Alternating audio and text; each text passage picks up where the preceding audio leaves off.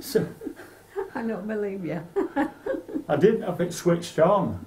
Oh, didn't you? It were on, but it's No, you what see, do all you have a that? better memory than me. Start again, your name and where you were born.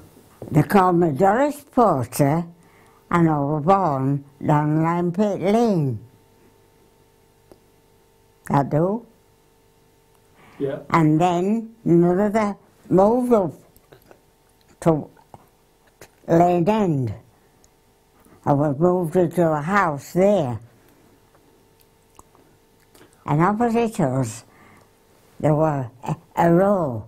And the middle house, every morning, when kids came up crying because I had no breakfast, she used to sit there with a plate full of dripping and bread. So the kids could help themselves to a slice of bread. Strange, isn't it, them days? You see, in them days, the mothers had no money for a twopenny loaf of bread. My mother baked her own. But in them days, if you didn't bake, a loaf of bread cost two pence. 2 pence for a loaf. Mm. So there were hard times, Doris. Very hard, very hard. And I was the monitor at school. One of the monitors. And they used to stand by a radiator. And when kids came in from down the bottom of Lime Pit Lane, and they used to come in, and all they had on their feet was a pair of old sand shoes and some socks. And when they came in, they took them off. If it were raining, took them off. And if you saw the socks, there's hardly any feet in.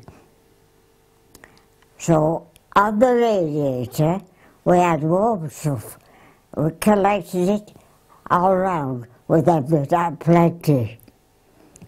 And we put a pair of warm socks and some old shoes on before they went into class. They were very hard times, very hard. And with no buses at all. And then, eventually, Newham wards from Rothwell started to open. And then Foxes followed. So then we got a bus service. Before that, we used to walk to Loftus Gate, get on the tram, and ride into town. Either that, or you walked up Suddenly Hill to town. And then coming back with all your groceries and whatever you bought, they used to get off at Loftus Gate and walk down home. They won't do that today, will they? You what? Oh God, no way.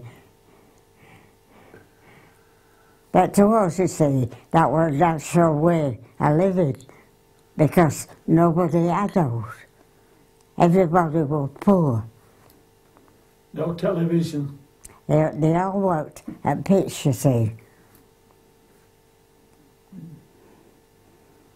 No television. No, oh, no, hey, you were lucky if you had a radio. Only that they could afford it as a radio. Otherwise, nothing. What did you do then? Well, we used to have to play out while it was light and then go in while I was a reader. I loved books, so I was all right. You see, I could read, but there was nothing. And we used to play at a game called Kick Out Can. And that we were in the middle, and they used to kick it out. However, it was kept up. It was there to the left to go in the middle. And that's how I was played. Skipping. Did you skip? Hmm? Did you skip? I went skipping rope right across the paved road. You see, there were no buses. And all day on bike. And so skipping rope was from side to one side of the road to the other side. What was it made of? Skipping rope? Was it a clothesline? Sometimes it was, and sometimes it was neither what it made of. I forgot now. We used to have an old clothesline. It could be that. And that's what we used to do. That was flying out in summer. In winter, no. Bed early. In winter, you just knocked the doors and shot for devilment. You didn't get any sweets or aught like that. Oh, if you were lucky, and your mother, I know, she gave you a penny to go to pictures. And we always called it clog and rhubarb. And it was on the picture house. But you see, one half was it was a clock manufacturer, that was a boat, and he paid half towards it being built. And the other half was a market gardener called wait a minute, Jake's. It was called Jake's, and he put other half to, and they made a picture house of it. Now, if you'd have paid for pictures, you were well off. If you'd heard me beside that penny, you used to go across the road to Mrs. Moon, because she had our orchard. And for April, if she was generous, she gave you 3 pairs. If she wasn't, you got 2. And how lucky were you? I was lucky because I got a penny for pictures and a halfpenny for fruit. Now, if you were going to a sweet shop, you'd only halfpenny. And you took your ages to decide what to spend it on. Because you wanted so many things, and you'd only halfpenny. But halfpenny in them days is like a couple of bob today, I should say. Can you remember any films? Oh, no, I can't. But all the black and white, I tell you that. And the right old Silent. films, yes. I can't remember out about them. So tell us a bit about school, when you started and where. Well, I started here at Lane End when I was 5. And I told you, what teacher? Do it again. Tell us again, teachers. You have to give me time. You're all right. No, right. It's my fault for not having it running.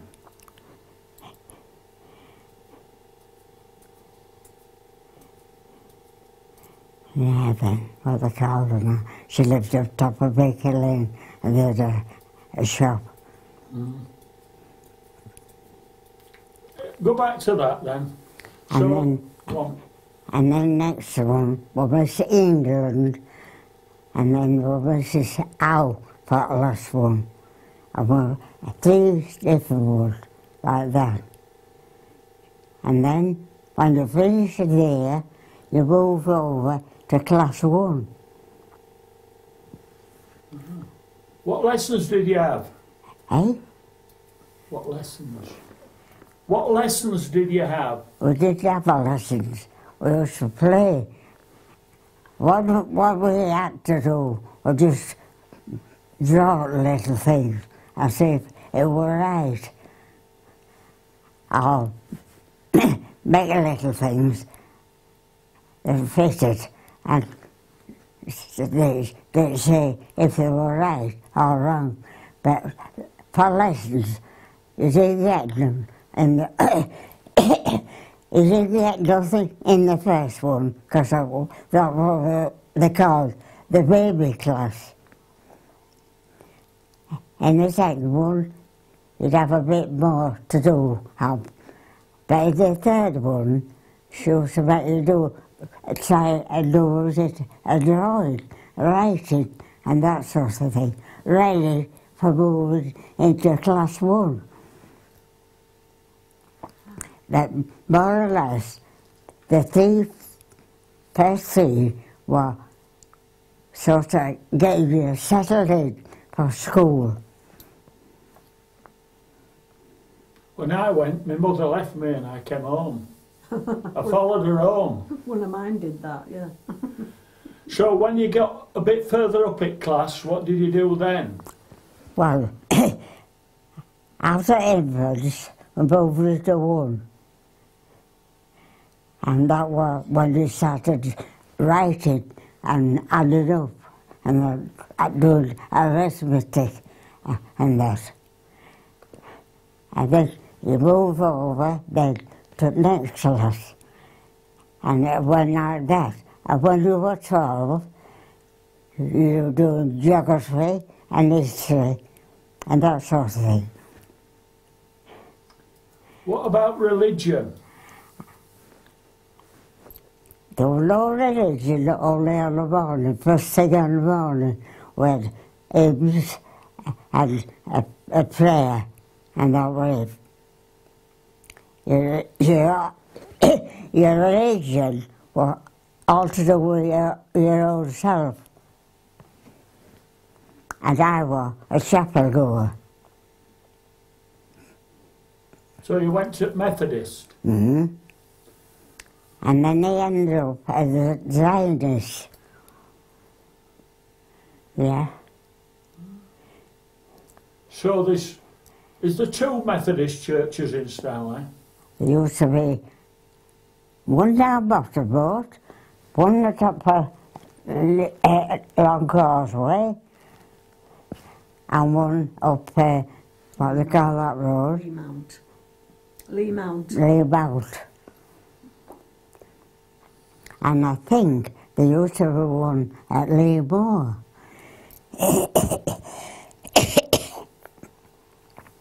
I think there was there. There used to be quite a few. And there was only one church. And now it's gone. Sad. St. It's sad. Peter's. Very sad, I think. It's awful.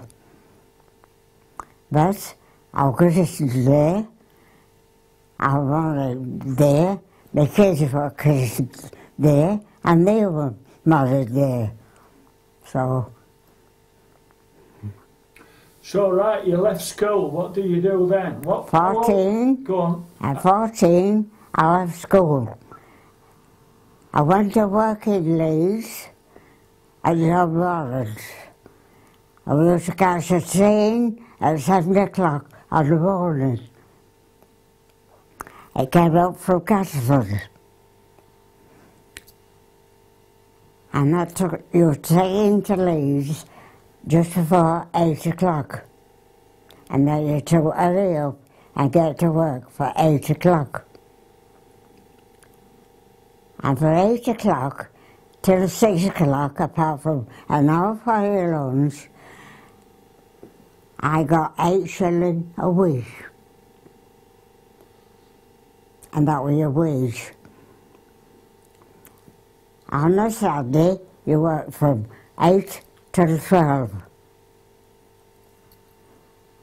And then you got the 12/8 out of Leeds back home. And if some nights when you got to about 15, you had to work over while 8 o'clock. And when you did, there wasn't a train while 9:15.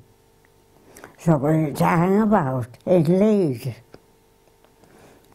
And if you had any coppers to spare, you used to get 2 penny of either chips or scraps.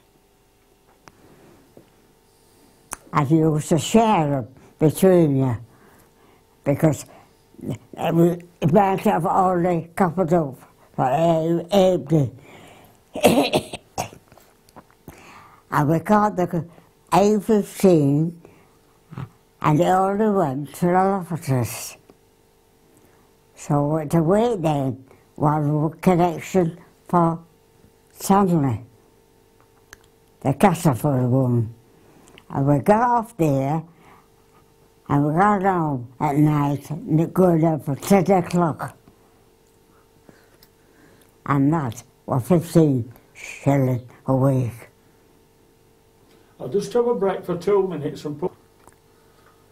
At first, I worked at John Burns, and what I had to do, you know, a man's jacket, we used to base lining onto a man's onto front, ready for the next one. Oh. Might be his work then. And then later on, I put on collars, and we had patterns for them. And whatever colour, whatever shoe came in, we had to get a collar to match. And we got collars and cut them and passed them on to the sewer. Ah. You didn't fancy lammies then? No. No, I like Leeds, working there. I worked there a long time. And if we went to Wakefield, we caught a bus, not a bus. We walked to Loftus Gate and got on a tram and took it into Bullwig. And when he came back, he do the same back as well. And there were only trams on the top road from Leeds to Wakefield. What were they like? Bit rough. There were seats and the run, that made it different. You don't remember how much it cost you to go to Leeds? No, I know how much it costs to Wakefield on the Saturday buses. It costs you £2 return. It's nearly £5 now.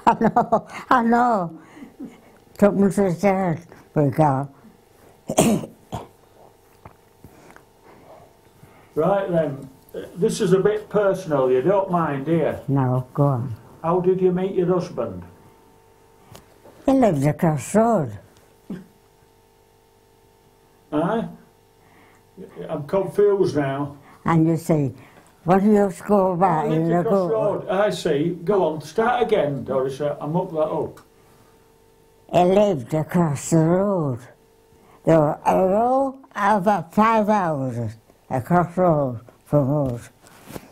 And he lived in the second one, from the bottom. But you see, we used to go about, we were about 16, going about for a group, in a group, well, meeting lads and that sort of thing. Now, when his brother got married, he was groomsman, and my cousin got married, I was bridesmaid. So we met after the ceremony. And then from there on, were friendly, but nothing else.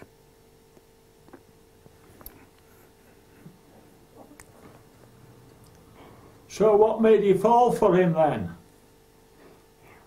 Well, to me, it was perfect. That's nice, yeah. And I couldn't wish for anybody better.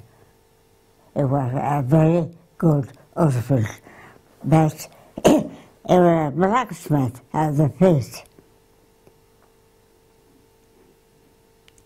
So we hadn't much money, and he used to pay straight up, never kept a penny, tipped it all up, and I would sit there every Friday with pencil and paper, rent, milk, food, and that's how we lived. Which pit? Newmarket. What was his name, Doris? Hampshire. Right. So you went on and got married? Mm-hmm. And when he died, the collector for him, he always wanted gates at that end. So with the money the men had collected, I had gates put on. And they're still there? I'm still there, yes. And it's been dead 40 years. And you obviously had a family? But, You had a family? well, I'm Maureen, I'm Brenda, and I'm Margaret.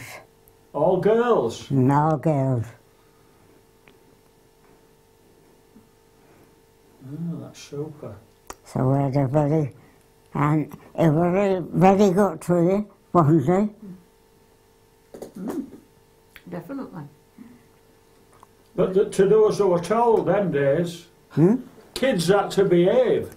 Ah, well, it wasn't like that sort of life at our house.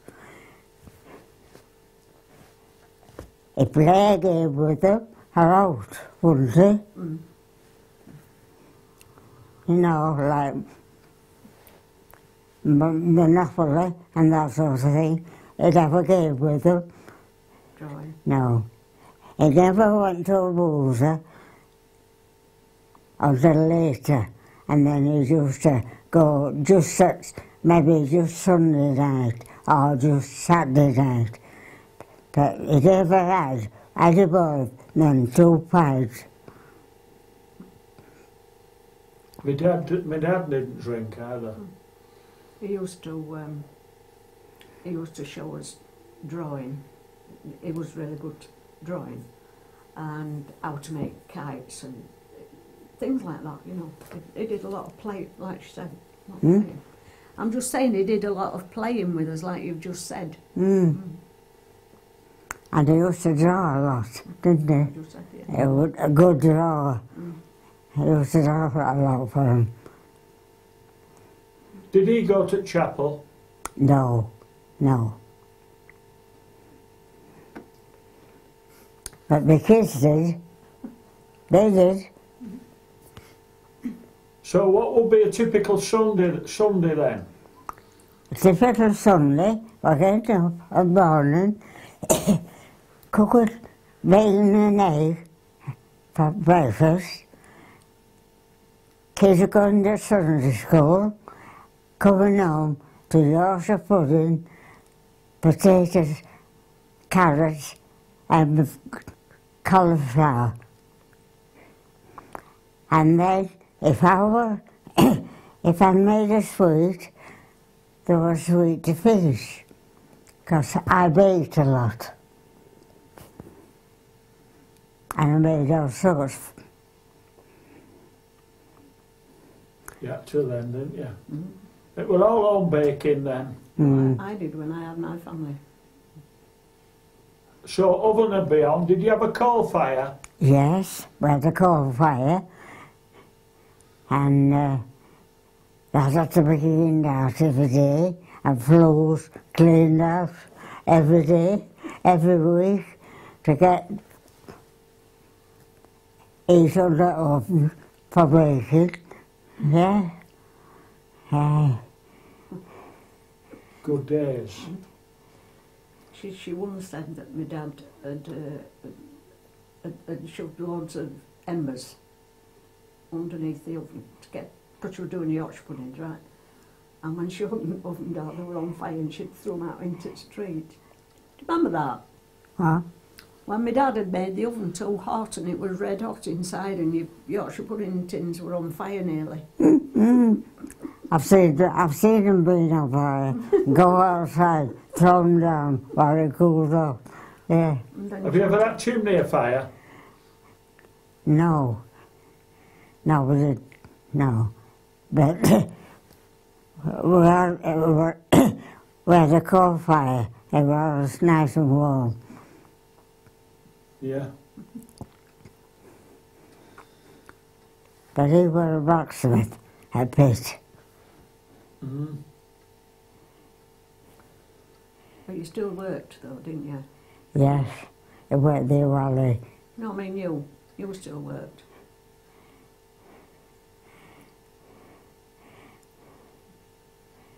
We'll just have another 10 minutes because I don't want to tire you out. Right, I can always okay. come again if you want. Okay. Can't I? Because otherwise, just tell us a bit about presents you got for Christmas. Which was Christmas? Christmas. This time? No, No. when you were younger. Oh, what you were doing? What you were... Your mother and dad, they had no money. Because the father worked a bit as well. You used to get apple, an orange and a new penny. And then you got a chocolate figure and that was your highlight. That was it. I remember getting one chocolate figure. It was a nurse in uniform. All right. But we didn't bother about things like that. You got something and that was it. And you knew that they had the money to do ourselves. That new penny was worth a fortune. Mm. It meant a lot to you, a new penny. So I'm interested in Dr. Bottomley. Oh, it was smashing. It was lovely. Don't you remember him? I do. Very well. He was a good doctor. I'll tell you what he did for me. Something that nobody else would do. Because I had hair, and then a year or 2 months after, I had arthritis. So they wouldn't pay any money. It was too close. They used to give you a little allowance, you see. So what he did, he asked me, he said, did you get your allowance for the second baby? I said, no, they wouldn't give me it. They said it was too close to the first. Right, he said, I'll make you a sick note and you get something that way. And he did. Yeah. It was marvellous to us. So do you remember Dr. MacLeod? Dr. MacLeod, he used to ride a motorbike. And he was right keen. I did have him. He was my mother's doctor, not mine. He was my mother's doctor. But he retired. You see, most of the kept then with him. And then MacLeod get old, so he retired and Butler took over. And then others came after. Uh-huh.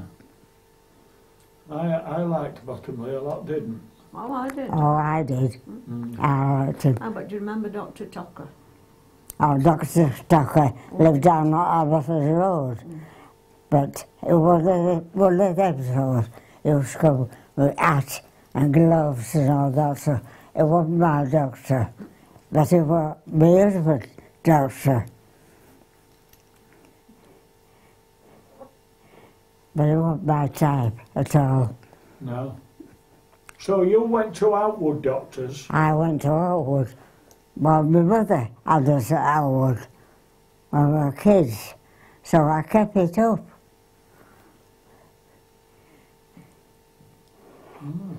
So did Dr. McLeod have a motor? You did him coming on motorbike? He came on a motorbike. Where Boston came in a car, but he came on motorbike. But they said he was a very good doctor. I've had my mother say he was a very good doctor. He was keen, no messing about, but he was good. How much did it cost in those days for your doctor? What's your favourite hymn? Favourite hymn? Wait a bit. All things bright and beautiful. Right.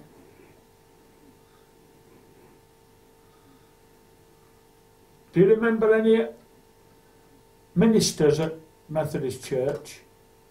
Any what? Any ministers at Methodists? Now then.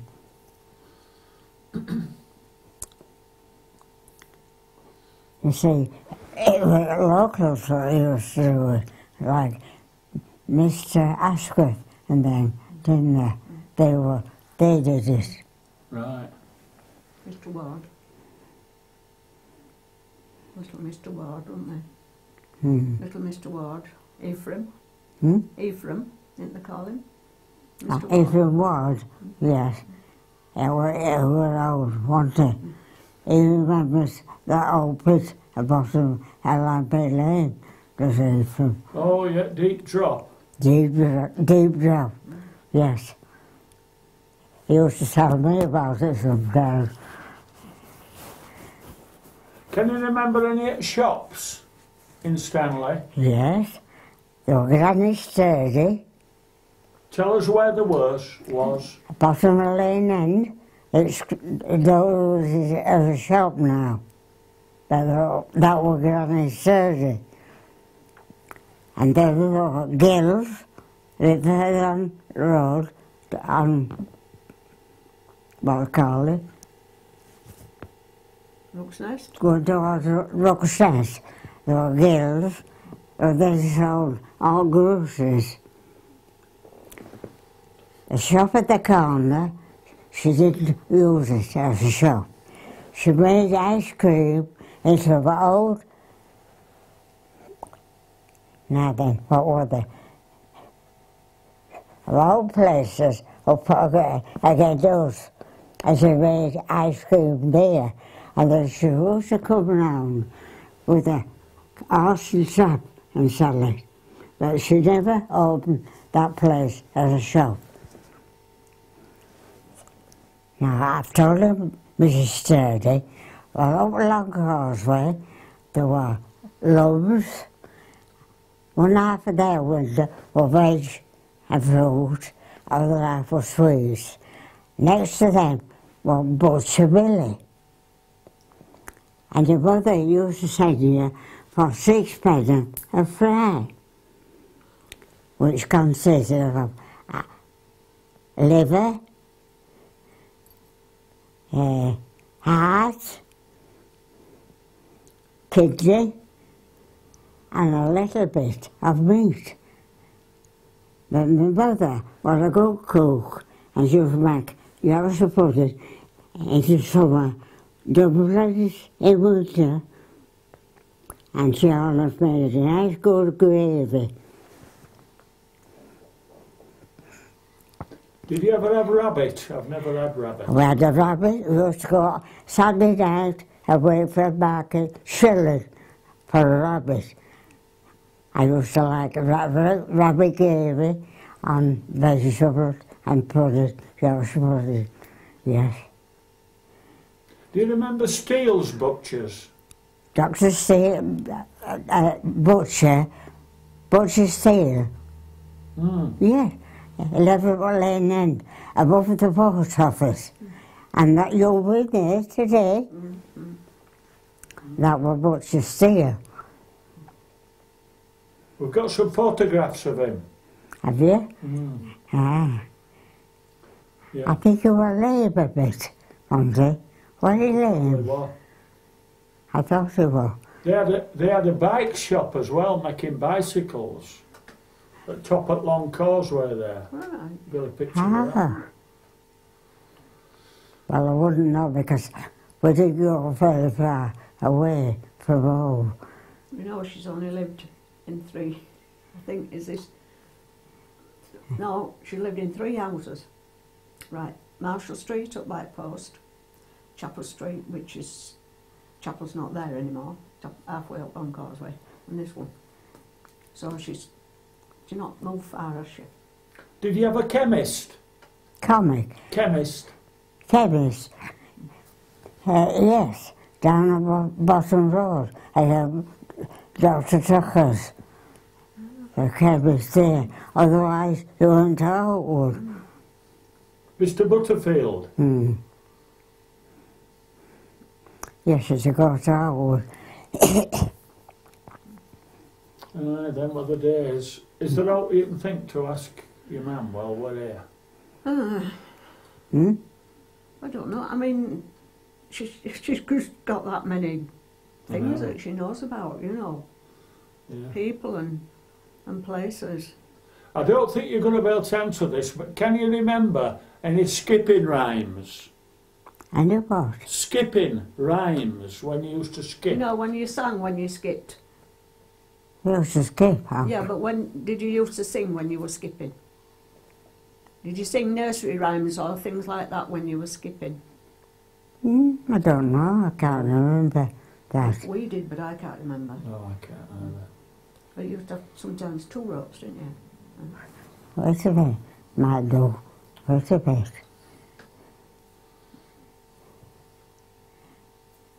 I know we used to do so much and then run out. Oh. But I can't remember what we sang. You played Kick Out Can, didn't you? You played Kick Out Can. Just tell us about that, because I'm not sure whether that was it first bit or not. Right, okay. What? He wants to know about Kick Out Can, because do you know when you were talking about it before, he doesn't think he's got it on his machine. Wants to know about Kicking Out Can. Oh, well, all lads just get around, you know, and they can right in the middle of them. And the one man, they used to pick, and he used to be, he'd kick it out, and wherever it landed, you were next. They used to fly up and down, run around. Tell him about Bonfire Night. Bonfire night. We're all kids. Bonfire night.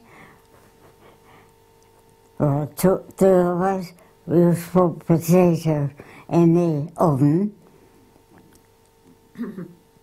make a tin of parking, and a tin of treacle toffee.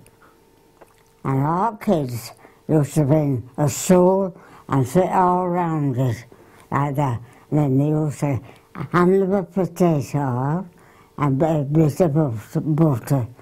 And then they used to follow with parking and toffee. And that was our bonfire night.